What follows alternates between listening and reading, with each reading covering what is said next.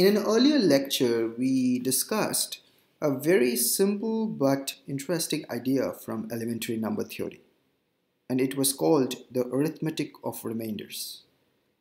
The gist of the idea was this, that if we have two numbers, n1 and n2, and if I divide n1 by d and also n2 by d, and suppose the remainders are r1 and r2, then a very interesting thing happens when I multiply n1 and n2. If I multiply n1 and n2 and divide this product by d again, my remainder is either r1 r2 if r1 r2 is less than d, or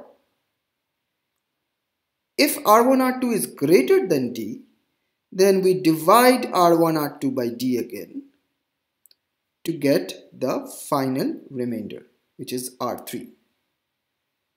Thus making our calculation of remainders very simple. Instead of actually multiplying the initial numbers, we can now multiply the remainders themselves and work with them.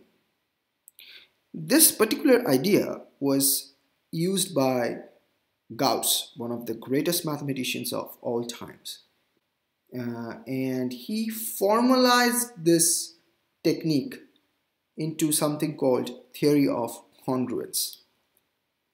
There are different ways of learning this theory of congruence. We will use a visual technique which actually Gauss proposed. Well, Gauss said that two numbers are said to be congruent modulo m if their difference is measurable using m.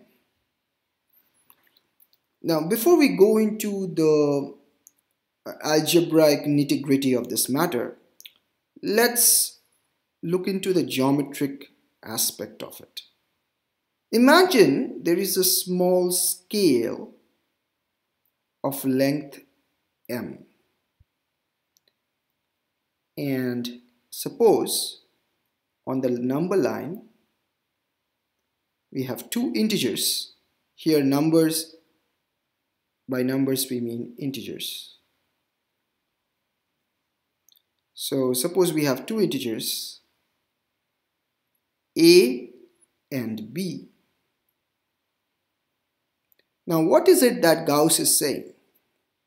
He's saying that look at the difference. Look at the difference between a and b. That is this distance between a and b. Is it measurable using m? What does it mean? Well, it means that using several copies of this m, if I put them side by side, is this distance exactly coverable? Can I cover this distance using several copies of this scale? As you can see, I cannot in this case, right? The fifth piece of m sort of overlaps the required region. But instead of b, if I had a little bit more space here, let's say b prime, then if I had b prime, then perhaps this fifth piece would fit in. Well, it sort of does. The picture is not very pretty, but we understand what's happening here, right?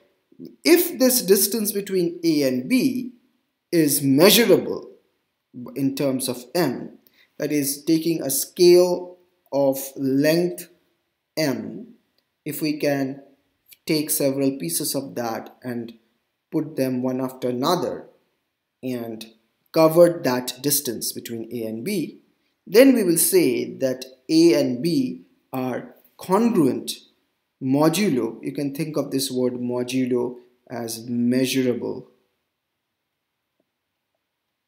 by.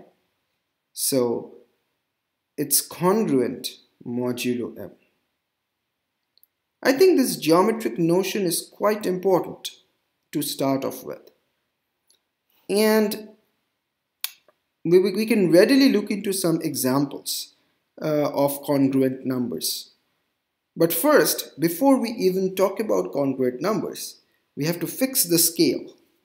So let's fix the scale. So the scale is suppose 4.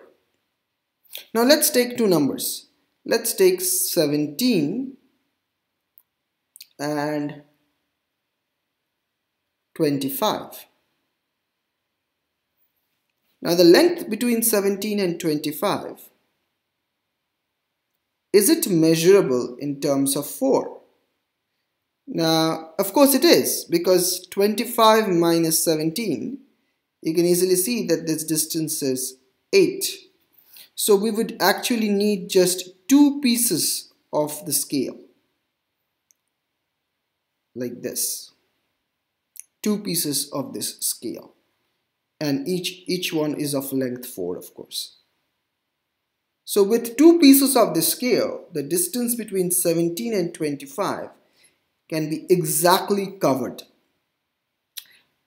Now, so according to Gauss's definition, we will say that, alright, 25 is congruent to 17 modulo 4. Now, this, in Gauss's notation, 25 is congruent. He uses 3 bars like this, congruent to 17 mod M.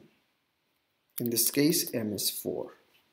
The congruence sign is kind of similar to the equality sign, right? I mean, there is just 1 extra bar.